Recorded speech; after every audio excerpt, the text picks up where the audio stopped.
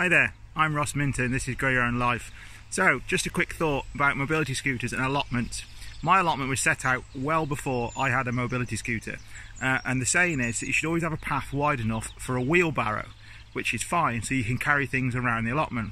Problem with that is, a wheelbarrow has one singular wheel down the middle, so it's easy to manoeuvre around an allotment. A mobility scooter needs probably paths that are maybe double the size, so you need to make sure that on your allotment, in your garden, when you get a mobility scooter, think about where you want that scooter to go, where's most effective for you, and where basically do you want to carry things and get access to easily.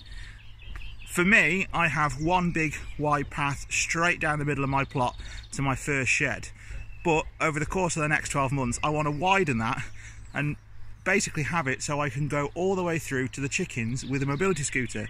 At the moment it's a little bit tight for turding. The scooter can probably fit, I'd probably have to manoeuvre it a bit more cautiously, and I don't want that. So the plan is to widen some of those paths and get almost full access around my plot.